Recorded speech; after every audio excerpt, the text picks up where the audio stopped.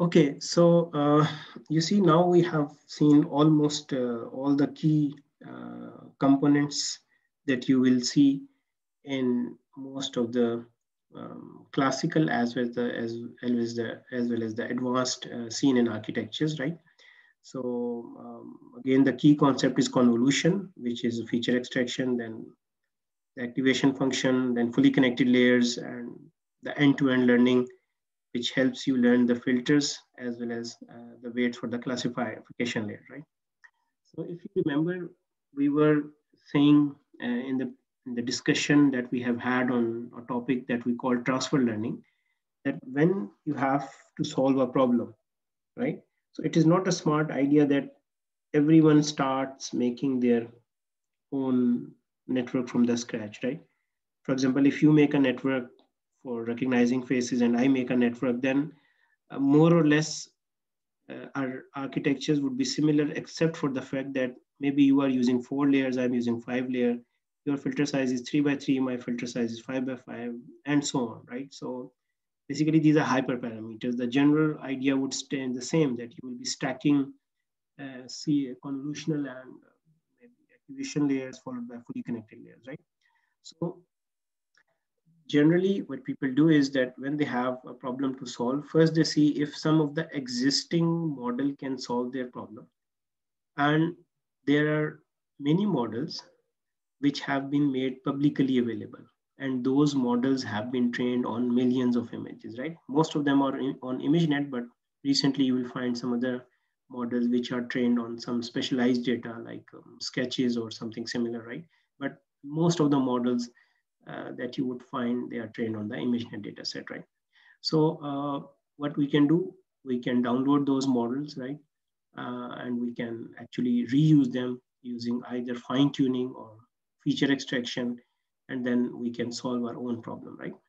But you see, it is also important to understand, at least to some extent, the architecture of these models. And why is it important? Because not only you will know the details of a particular architecture or a model, but it will also help you if you try to develop your own model, right? For example, if some of the existing models is not working on your problem, your data set is very different from what is available already pre-trained on some other data set, and you want to develop your own model. So what are the different options available to you other than convolution, pooling, and these batch normalization dropout? So if you have to some extent in-depth knowledge of existing architectures, it will help you build a better architecture for your own model, right? So it serves two purposes. So within this context, we'll try and study some of the popular architectures which have been made available by the research community. All of these can be downloaded from GitHub or many other sources, right? So we'll start our discussion with how CNNs have changed traditional computer vision, which we also discussed in our preliminary sessions. Then the main themes are that we'll be studying with some level of detail some popular architecture, starting with LeNet, AlexNet, and VGG, right? AlexNet you have already seen to some extent when we studied transfer learning, right?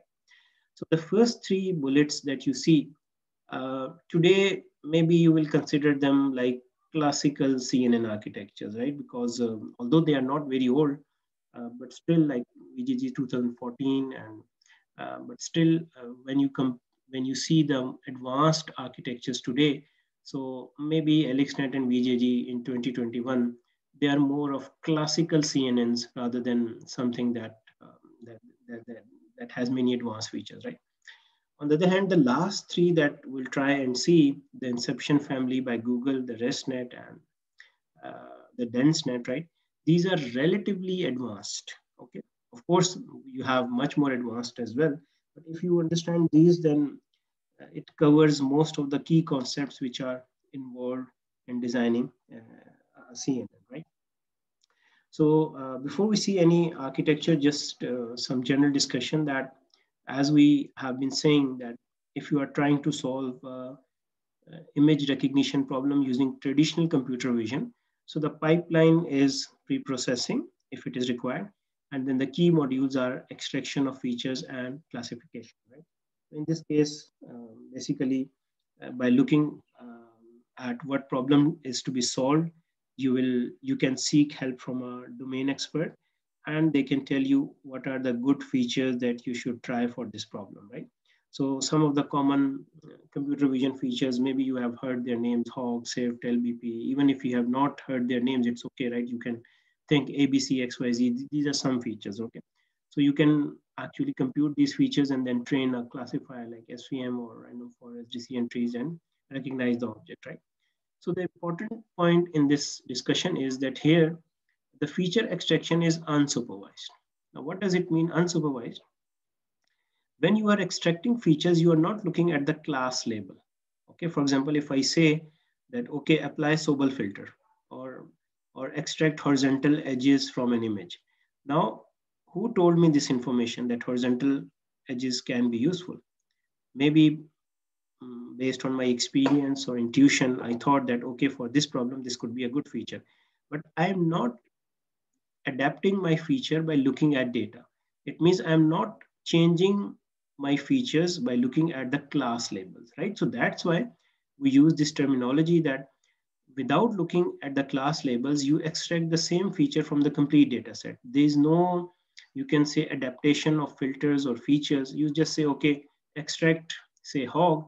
Then you simply extract hog from every image, and then you map every image to a feature vector, and then you feed this feature vector to a classifier, right? So that's why we are calling it unsupervised, okay?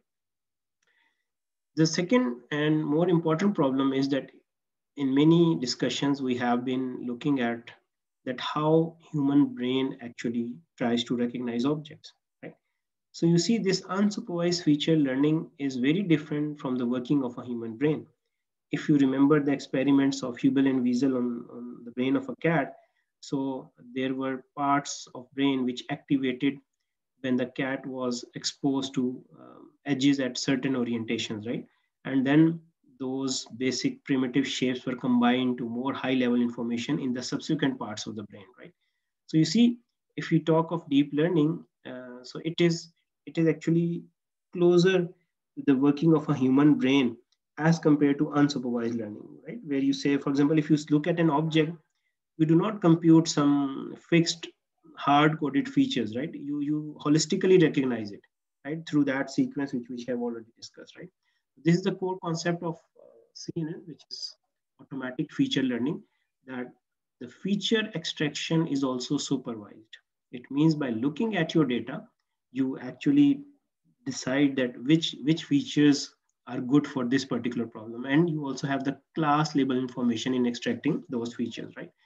And I think this also we had discussed maybe with a different slide that, okay, why we can't do it with fully connected neural network? Because if you are using a fully connected architecture, then every neuron or every pixel in the image is connected to every neuron in the next layer. So the number of parameters would explode. You will have number of connections which will not be possible to manage, right? You will run out of memory maybe, right?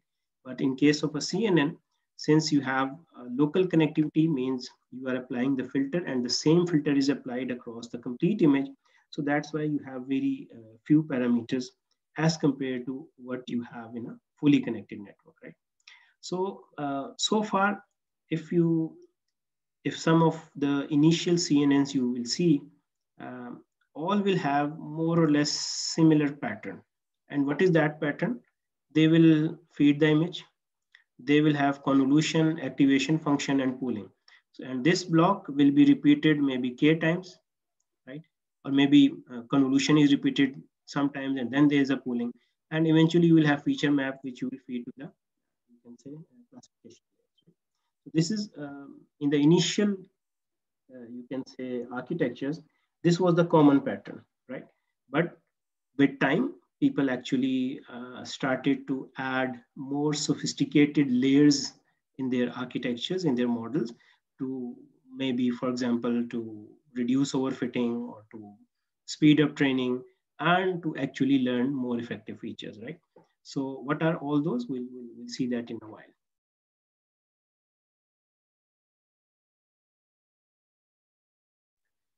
Okay, so now we'll be actually moving to, you can say, the last session in which we'll be discussing some of the architectures. And for today, I'll be just discussing these first three. Okay, so because we already had a pretty heavy session, so hopefully for today we'll be looking at these first three, and then we move ahead, right? We will be stopping with that one. Okay, so we start with this first one, which is LeNet. And you must be wondering that whenever we talk of CNNs, mostly we say 2012, and mostly we talk of AlexNet, right? In almost all the books or literature or other, you can say, stuff, you will be looking at this AlexNet, which is 2012, right? But actually, you can say the first or one of the pioneer architectures, it was proposed in 1998. So we'll be looking at some details of this. Okay, so basically, there were many efforts to develop CNN earlier than 2012. And one of the notable efforts was in 1998, where a CNN very similar to what we see today was proposed to solve the digit recognition problem, right? And it is the same digit recognition problem that you are attempting in your assignments, right? That the key motivation was basically the postal service, that at that point in time, they wanted to automate the postal service because you must be knowing that on the letters, there's always a zip code, like some zip code, a 5-digit or a 6-digit zip code. If you know the zip code, you know the city or the town, right? So they could be automatically sorted. So this digit recognition actually, the problem actually emerged from that application area. So in this architecture, there were convolutional layers, pooling layers, just like we see today. But a key difference was that today, mostly we use max pooling, right? But in this architecture, as I told you that in the earlier architectures, it was common to use average pooling, right? That rather than picking the max value, they would just simply take the average of 4 or 8 values and replace it for downsampling purposes. The total number of parameters in this architecture was 60,000, which is quite less, right? If you compare it with some of the modern architecture, which have like millions of parameters, as you will see shortly. So this 60,000 is not a very big number in comparison to what you will see shortly, right? The complete paper of this architecture is available, gradient-based learning approach. So if you are interested, you can actually see more details from this paper. And this is actually you can say a small demo which is available online, that how it is reading digits and giving you the output, right? So you see basically the focus of the digit is changing. You can assume that the paper or the camera is being moved. Sometimes you see 3 digits, sometimes you see them at different scales, sometimes you only see 2 digits. And at the top, you have the answer, which is actually the final recognized digit string, right? Sometimes it gives you 384, 84, depending upon how close the camera is to the image. Okay, so you see it was in 1998, but what happened between 1998 and 2012? It is like 14 years, right? So why this one did not gain popularity? The reason was that if we go back here, there were multiple reasons. The first reason was that it was solving a digit recognition problem, which you see, which was even at that point in time, it was not that challenging, because you are solving a 10 class problem, and other methods which were not using convolutional, you can say the idea of convolution, they were also getting acceptable performance, right? So if you come up with a novel method which does not give you a dramatic increase in the performance, then maybe people would not notice it that much, right? So this was one reason that it was not applied to a very challenging problem. The other reason, which was actually the main reason, was that you see, this was a very small architecture, only 60,000 parameters. So with the hardware that was available in 1998, this could be trained, right? But if you even slightly increase it, then the number of parameters would go you can say the number would increase very much. And at that point in time, you neither had hardware resources nor large data sets to train such networks, right? So this was another reason that you see a big gap that from like 1998 to 2012, you don't see much of, you can say, any breakthrough from the perspective of CNN, right? So this was the main reason. But the important point is that although we mostly we say that CNNs are thanks to AlexNet, but actually it was 14 years back. And even before 1998, there were some efforts. They did not become much popular. So the one that gained popularity was the LeNet in 1998, right? So in some of the literature, you will find this LeNet as being the pioneer CNN, right? Although AlexNet is said pioneer in the true sense, because this is where everyone actually shifted to CNNs, right? So in the previous week, we discussed AlexNet. So you see, this was the person behind this. And you see, when I taught this course for the first time, so I just searched that, okay, how many articles have cited this paper? So this number was around 34,000, which is a very huge number. And I did it today, right, 6th of April, just before your lecture. And now you see the total number of citations is like 80,000. Like this is a very, very huge number. If you understand from your RM course that getting a citation is something very challenging. And 80,000 citations, I mean, it's something very huge. And this is actually telling you that, you see, everyone who is using CNN, he cannot write a paper without citing this, right? Because whenever you are using CNN, you are doing some literature review, you are talking about CNN, so you will be actually referring to this paper, right? So this huge number of citations is actually telling you that it is also telling you that more and more people are actually using CNNs, and that's why you see an exponential increase in the number of citations of this paper. Okay, so if you are interested, you can go through this paper. It is freely available, right? But this paper is not very easy to follow, right? If you are a beginner, you don't have some hands-on experience on deep learning, then maybe this is not the best paper to start with. But I'll show you in the next one. So if you want to read actually some classical paper that how people started developing CNNs, then maybe this should not be your first choice, right? Because it is a bit hard to follow. So, but still, if you have some prior experience with deep learning, then you can go through different sections of this paper to understand the low-level details as well, right?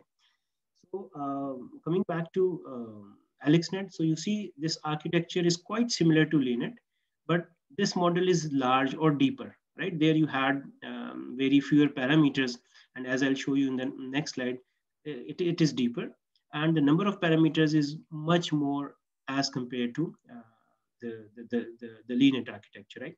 So now, since you have seen the basic building blocks, filters and pooling, so this diagram will make sense to you, right? The input to this model is 227 by 227 by 3, right?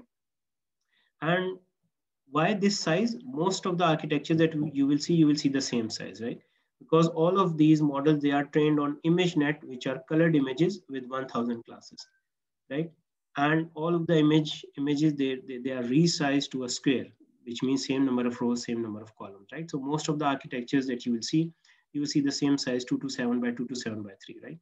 So as we discussed, that this network has an unusually large filter size, like 11 by 11 with a stride of 4, which is very unusual. You will not see such a big filter size in the modern architectures, right? But you see, using a big filter size and a stride of 4, it has an advantage as well, that suddenly, thanks to stride of 4, you have reduced the spatial dimension by a factor of 4. That from 2 to 7, you come down to around 50 cross 50, right? And then you have pooling and a sequence of, you can say, convolutional layer. And eventually, you see here you have, this is your final layer because we have 1000 classes, right? But these layers are also important. This number 4096, right? Why is it important? Because many of the researchers or students, when they write their first program using transfer learning, they start with AlexNet, right? Because this is not very heavy as compared to some of the modern architecture. So normally the first program that students would make or researchers would try with, you can say, transfer learning, they would do it with AlexNet. And if you remember, we said that if you want to use AlexNet as a feature extractor for your own problem, what you can do, you can actually throw away this last layer, okay? And you just pick the network till this point. Now you pass all of your data through this network. Of course, first you will resize your data to this size so that it matches what is expected at the input layer. Whatever images you have, you resize them to this size, you make a forward pass. So when you pass an image, eventually you will get a vector of 4096, right? So you will have a vector of 4096 for every image in your data set. So you will map your complete data set to feature vectors, and then you can use any classifier like SVM or decision tree or anything on those features, right? So this 4096 is actually the dimension of the feature vector if you are using a pre-trained AlexNet for your own problem, right? Some of the other networks that we'll see, they also use this number 4096, right? There's no specific reason for it, right? There's just a hyperparameters that how many neurons you will have in this layer.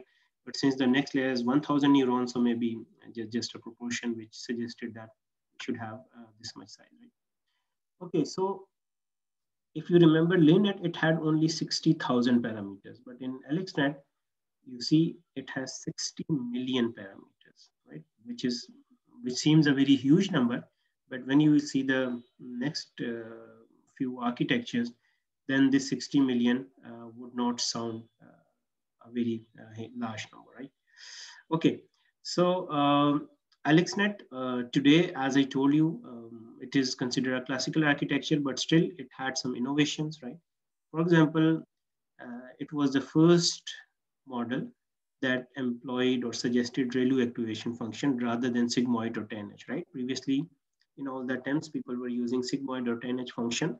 So this architecture for the first time employed the ReLU activation function, which allowed the networks to be trained much faster. A second important contribution of this network was dropout, right? That is the idea of dropout, which we studied, reduce overfitting.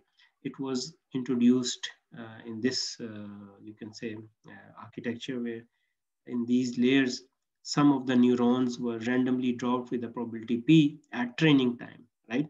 So that your model is not too much dependent on a specific set of neurons and you can avoid overfitting, right? So the key, you can say the key points of, other than convolution, of course, the key points are the ReLU activation function, which was introduced, and the use of dropout at training, right? Okay. So the third one and the last one for today is VGG. Right? Okay, many students who are doing thesis, they actually use VGG even today. But when they are giving their final presentation, the examiner asks them in Viva, what does VGG stand for, right? And unfortunately, many of the students are not able to answer this question, right? So please, if this is the case with you, maybe if you are using it, then at least I would appreciate if you do have an in-depth understanding, not only of the architecture, but you should also know that why we call it VGG. So VGG is actually a research group at University of Oxford, England, right? So VGG is actually Visual Geometry Group, right? So V coming from visual, G from geometry, and then again G from group. So this is a research group, a very famous research group at University of Oxford. So they actually designed or trained a number of architectures, and two of those architectures they made publicly available, right? Of course, they had trained many, but two of them were made publicly available, and they are commonly known as VGG16 and VGG19. There were others, but they're not publicly available. Now, the 16 and 19, you can guess. VGG16 means it has 16 layers. 19 means this is the 19 layer network, right? A little deeper than the 16 layer version. So at the time they were introduced, in 2014. So they were considered very, very deep. And again, just like I showed you an analysis for AlexNet, right? When I taught this course for the first time, so at that point in time, the number of citations was nearly 20,000, right? Today, in less than 2 years, you see this paper is like 55,000 citations. Again, not as much as AlexNet, right? But still 55,000, which is a very large number of citations, okay? So this is the paper of, you can say, which describes in detail the architecture. Again, as I told you, if you are interested in reading the details, then this is a better paper to start with. By better, it does not mean technically, but when you read it, you will understand it more as compared to if you try to read the paper on AlexNet, right? So if ever you get a chance or you want to see the details, then you can start with this paper because it is well written and it is easy to follow. Okay, so as I told you, it was introduced in 2014, and at that point in time, it was considered very deep, right? And even if you see the title of this paper, so the title is very deep, right? Because it was deeper as compared to AlexNet. But today, maybe 16 layers you don't consider that deep, right? But of course, in 2014, it was quite a deep network, right? So this is the architecture. Rather than you see discussing it, of course, you don't need to memorize the architectures of different models. But the important thing with this is that unlike AlexNet, which was using very large kernel sizes, and sometimes 11 by 11, then 5 by 5, then 3 by 3, right? So VGG has a very uniform and very homogeneous architecture, right? That in all the layers, it is using 3 by 3 filters, all the layers, right? Not like AlexNet where you have first 11 by 11, then 5 by 5, and then 3 by 3, right? All the layers have 3 by 3 filters with a stride of 1, okay? And with padding. So it means they are doing padding and they are using same filter size. Similarly, when they do pooling, in all the pooling, they use 2 by 2 with a stride of 2. Okay. So you see, it's fairly simplified.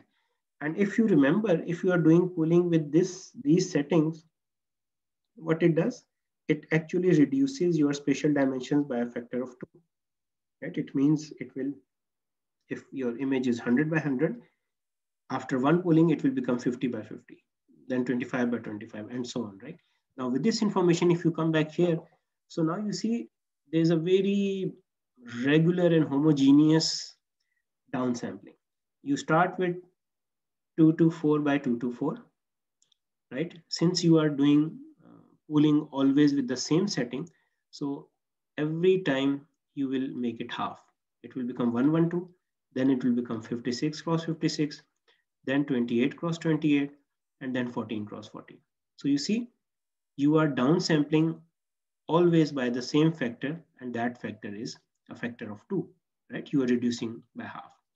And as we all know, once we go deeper in a network, generally, spatial dimensions reduce and depth increases. So you see, 3, depth is 3 because you have a colored image, then 64 filters, 128, 256, 512, 512. So depth is almost doubling in all the layers, except this one where they kept the depth to 512, right?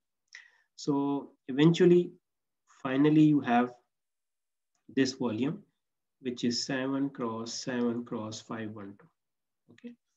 When I showed you the implementation of transfer learning with VGG, right?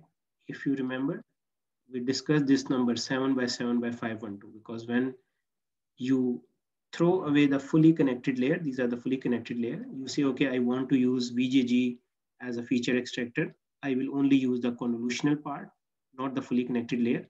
So if you remember this number, we said when you will pass an image through VGG network, you will get something which is 7 cross 7 cross 5. And now you can actually verify that why it was so, because now you have the complete details, the architectural details of VGG network, okay? Now today, suppose if I ask you that, okay, I show you this diagram and I ask you, okay, implement this network in TensorFlow. So you see, it's fairly simple.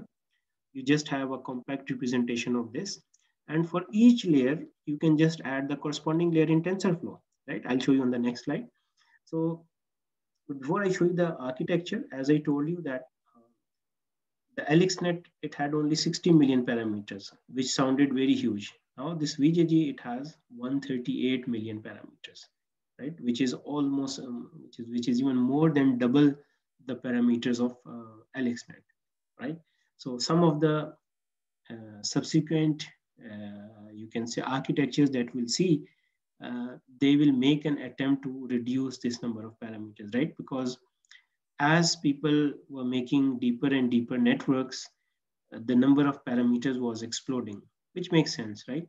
So what you will see next week, we'll see some efforts where researchers tried that they can make deeper network, but the number of parameters should remain manageable, right? Anyways, so this is the detailed architecture where you have two convolutional layers, then pooling. You know that all the convolutions are 3 by 3, then again 2 convolutions pooling, then 3 convolutions pooling, and so on. Eventually, you have fully connected layer, and finally, you have the output layer, which has 1,000 neurons, right? Now, you see, it's fairly simple if you want to implement it. We know we have convolution 3 by 3 filter, okay, and 64 such filters. Then again, 3 by 3 filters, 64 such filters, and then you have pooling with a window of 2 and a stride of 2. Okay, and then again you have convolution. So you notice the important point that all the convolutions are actually 3 by 3 convolutions, and all the pooling layers have exactly the same settings. Okay, stride of 2 and a window of 2 cross 2. So that's why once you actually have this architecture, it's very easy to recall, because you have exactly the same settings in all the layers, right? And eventually we have these fully connected layers with 4096, 4096 layer and 1000 layers. So you see this part is exactly the same as you had in the AlexNet, 4096, 4096 and 1000, right? So if you write this, so for one layer you have one statement, right? And you can actually do model.summary, which will tell you the output at each layer and the number of parameters at each layer. And then you can add them together and sum them to find the total number of parameters in this network, just like we always do. But of course, if you have to use VGG today in transfer learning, then you will not make this architecture from the scratch, because if you do so, it means that you are actually training this model from the scratch. So as we discussed in the implementation section in the previous week, almost all the libraries support directly importing the models, right? For example, from TensorFlow or Keras, you can directly import AlexNet or VGG16 or VGG19, right? So for the first time, when you run this program, it will take some time because it will download the model, not only the architecture, but also the weights, right? Which will be like, quite heavy in terms of the space requirements, right? Once it is downloaded, then it will be stored on your disk. So if subsequently you run the program, then it will not take much time because it will simply load the model from your disk, right? So you can simply import these models in TensorFlow and just write VGG16 or VGG19.summary, and it will print the complete summary of that model. So you can verify whatever we have seen in the lecture, that, okay, what is the architecture, what is input at each layer, what is output at each layer, and what is the number of parameters, right? So with that, we'll stop for today, but just building up for the next week. In the next week, we'll be starting with relatively modern architecture, and we'll be spending some good amount of time on the Inception family, which is a family of deep neural networks, more specifically deep convolutional neural networks by Google. So these are very commonly used. So if you are doing some research today, it is highly likely that rather than AlexNet or VGG, maybe you will be tempted to use one of the Inception models or ResNet maybe, right? So that we'll see in the next week, right? So with that, I'll stop.